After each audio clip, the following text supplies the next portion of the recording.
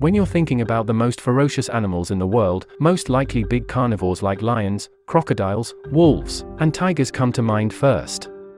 After all, they are the apex predators, sitting on top of the food chain. But when it comes to aggression, Wolverines might be gunning for the top spot. Their appearance resemble a small bear, but they're actually the largest member of weasel family.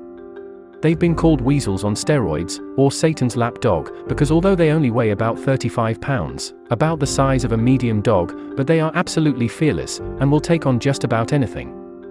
They've been known to take down large-sized prey, such as full-grown moose, and caribou, which about 20 times their size. They have super dense fur that is waterproof and frost-resistant, to adapt to the extreme northern climate. They have a great sense of smell, and they can detect carcasses, up to 20 feet under the snow.